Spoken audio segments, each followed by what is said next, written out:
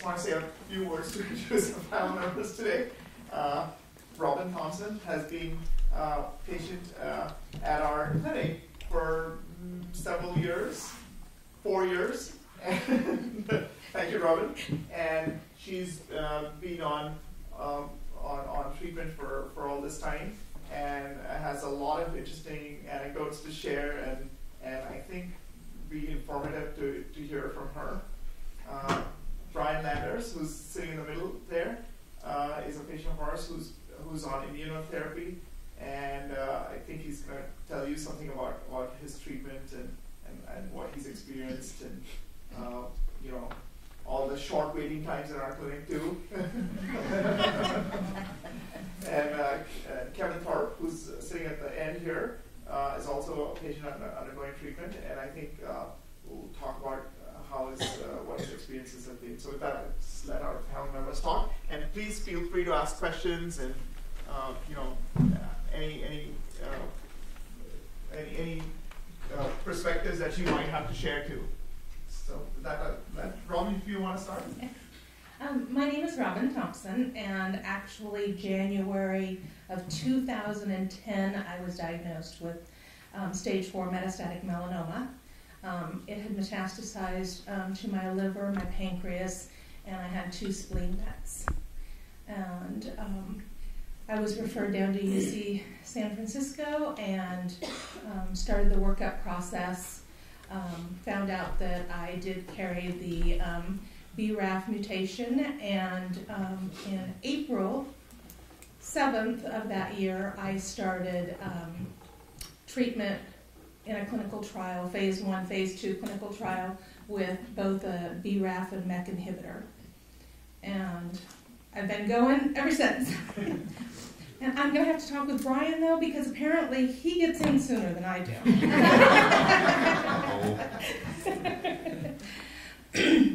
I've actually been on trial the whole time. I did have to take, I believe it was about a 6-week break, about 2 years in from the MEK. I was having a lot of symptoms and some changes on x-rays in my lungs. But so far, everything has been good. I am, I think, close to 2 years now with no evidence of disease.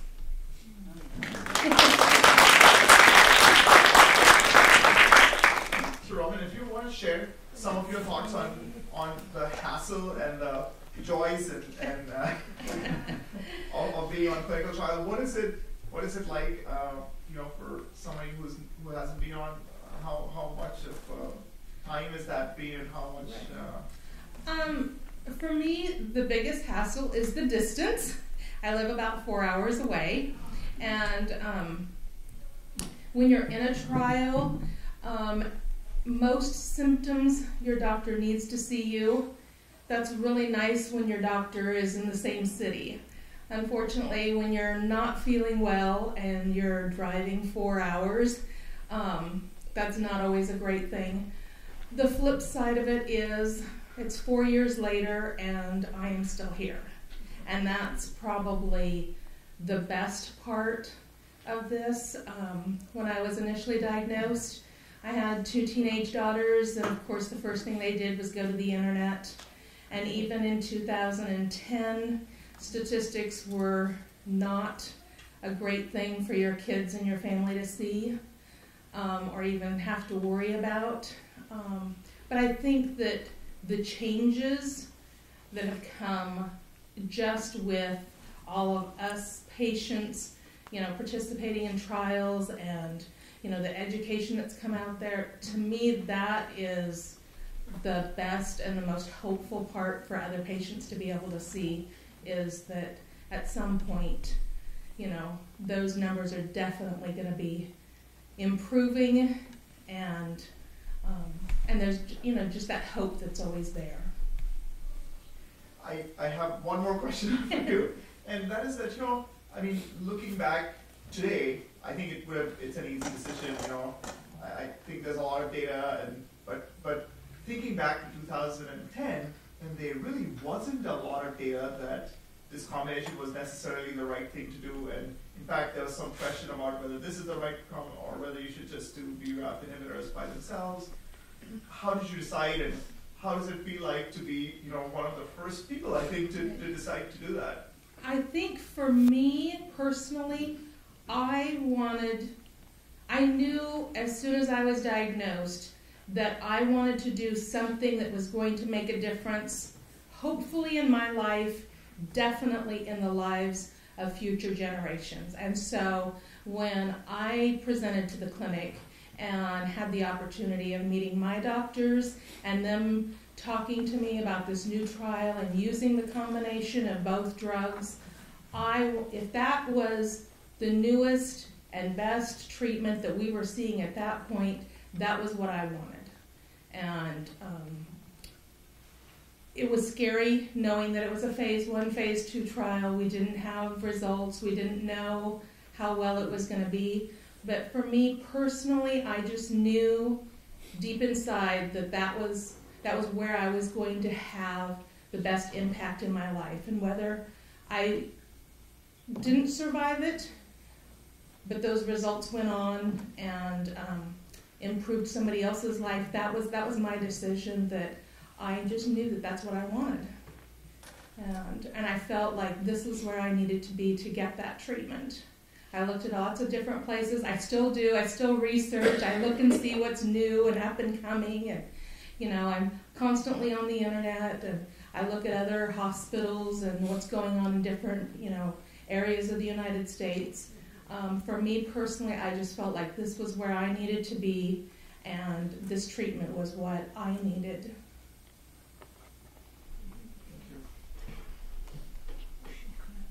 Yes? Robin, did you have any surgery before you started the I did not. I had an initial mole removed in 2009. From by all accounts, my mole was really, it was melanoma. I was a Clark's 2. I was like a T2. I mean, for the amount of spread of disease, it was really unlikely. But again, that kind of plays on the fact that melanoma just kind of has a mind of its own and kind of does whatever it wants to do. And so I had an oncologist friend that I had worked for and years ago, and no longer lived in the area. And I asked him, what would you do if I was, your wife or one of your kids or your sister? And he said, I would do, if you can get your insurance to cover a PET scan every 6 months, I would do a PET scan. Because in all honesty, there's no evidence of disease anyplace else. And I argued with my insurance, and I got a PET scan every 6 months. And my PET scan in June of 2010 was negative, and my PET scan in January of 2011, I had huge abdominal metastases. So I did have a biopsy because I needed a biopsy prior to surgery, but I had so much involvement of disease that surgery wasn't an option. And so, and I did get off, we did actually, during my course, once my tumor, because I had that really great initial, probably 3 or 4 months where my tumor, I had no evidence of disease left in my spleen. I got down to where there was just a small portion of disease left, which probably would have been resectable. And we actually did have that discussion. For me, I made the decision not to do it. And the reason why was, once I had no evidence of disease left, I also no longer qualified for clinical trial. And I just felt like I needed to feel like I was doing something, and it was working, and don't fix it if it ain't broke. So. Thank you. I had another question for Robin, but I'm going to skip over that question. I'll ask you that later.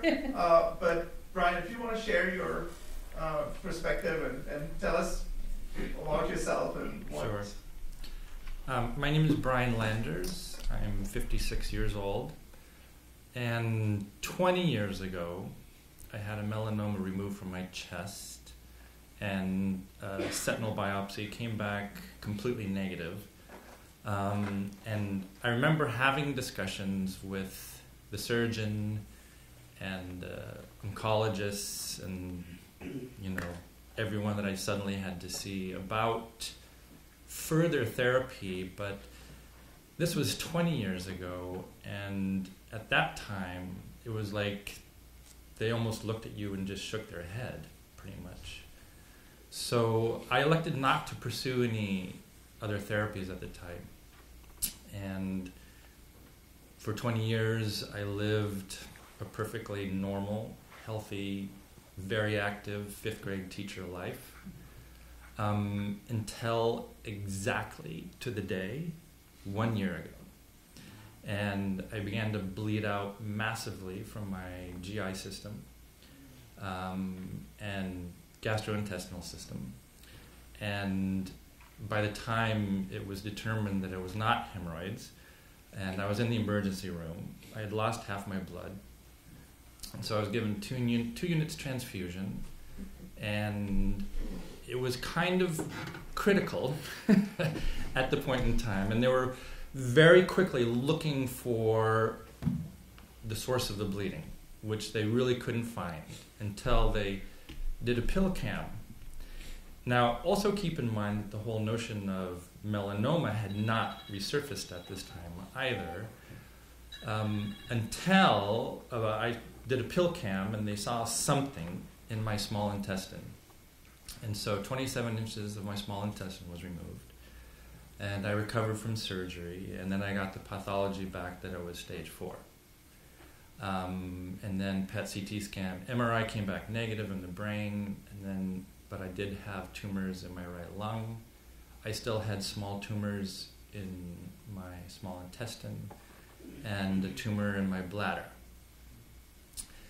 And so then my oncologist at the time, who is wonderful, who I met with it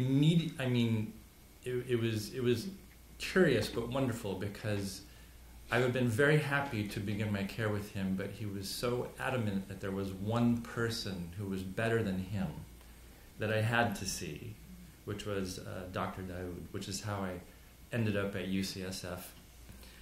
And so I showed up, and we just kind of immediately gravitated towards beginning ipilimumab, which I did, and I got 2 infusions of that, and tumor growth seemed to have stopped. It was a little hard to tell, but he very quickly wanted to get me on to pembrolizumab, the PD-1 drug, that at the time was still in clinical trial. And you talk about the internet, and you talk about how you're looking for information and trying to make decisions. It's a horrible place, by the way, to get information, by the way. Horrible. Unless you know what filters to use in terms of getting your information, because you just get bombarded with everything, and it's like, oh God. So it seemed like all along that my first oncologist, before I came to UCSF, had this in mind, really, that I was a candidate for it. For 20 years, somehow, my immune system was able to manage the disease on its own until it reached a very critical point, which is in my favor. And so 12 weeks into pembrolizumab, my scan showed that all tumors had decreased by over half. And that was only 12 weeks into my therapy, which is every 3 weeks. It's a 30-minute dosage. It's very small. My side effects have been minimal. I have a certain amount of fatigue, some diarrhea, but I'm still active. I'm at the gym. I'm at the golf course. Surrounded by the people and the things that I need. And so Monday is my 24-week into this PD1, and I actually have new PET CT scans in 2 days. And then another appointment with you to look at the wonderful results. And a curious moment with Dr. Daoud was when I got a copy of the radiologist report from 12 weeks, and I was still in a little disbelief that things were going this well. And there was some doctor speak on the report I didn't quite understand about the bladder, and so he pulled up the pictures of before treatment and then 12 weeks into treatment, and it was just, I don't know what to say. These people in this room are basically spending every waking moment of their lives, helping us, pretty much. And the quality and the generosity of their work is, hi, here I am. I'm a complete responder at this point in time. I'm in a very, very small select group of very lucky people at this point in time, and I'm very happy to be here and share anything about what's going on. So the plan is to stay on this for at least a year, I think, and to even continue it for a little bit after, if I get to that point of no evidence, which I think I will. And then, I guess wait for another 20 years for the baby that's not sleeping to challenge me again. So, but I have been, UCSF is it's a huge place. It's just gargantuan. I had no idea how gargantuan. You spend your whole, for 20 years I'm like with family medicine and doctors and going in for my physical and everything. Oh, it's nice to see you. Everything's fine. Sore throat, get medicine, whatever. And then suddenly being thrown here, it's like, I was just, what happens? But beyond, what you see with your doctors, from getting my blood work to getting my PET CTs to, having to step on that scale every single time, and every person, every step of the way, every moment here is really, almost unbelievable and exceptional at all times. You're really impressed by our parking system, right? Oh boy. Kind of. If I can get my insurance, if I can figure out how to get my insurance to pay for that part, I would feel better. So. Any questions for Brian? I'm just going to hold for a minute because I have a lot of questions. That's fine. But Kevin, if you want to share your experiences and a little insight. My name is Kevin Thorpe, 52 years old, and on behalf of the panel up here, I heard Dr. Ortiz and Dr. Algazi thank us. I think it's the other way around, where we will be thanking Dr. Dowd, Dr. Ortiz, and Dr. Algazi for what they've done for us three. I heard it twice from two doctors. I'm going, no, there's no reason to thank us. Thank you for what you do in taking care of us and then our families. It was May of 2014. Another bad idea to have Burger King, but I choked on a piece of hamburger bun from Burger King. And had a coughing fit for 40 to 45 minutes. So I went and saw my doctor, who's an old school doctor. He says, you got pneumonia. We'll give you antibiotics, send you on your way. And in his infinite wisdom, he decides to give me an EKG. Well, that EKG was all screwed up from the last one I had. And he goes, oh boy, you had an undiagnosed heart attack. We'll send you up to Sequoia Hospital. The these 4 cardiac doctors were up there. So they all wait for me when I get up there. We take down to the CAT scan room. Heart solid as a rock. They're worried about the mass in my trachea. And that's when the ball started rolling. A little bit concerned. The oncologist there said she might want to try and take it out. And I believe they looked at it before Sequoia Hospital tried to take it out and did not. And then they all referred us up to UCSF to a doctor to take it out of my trachea. And so 4 days in ICU, took it out, no problem, came back positive for melanoma. And then everybody referred us to Dr. Dow.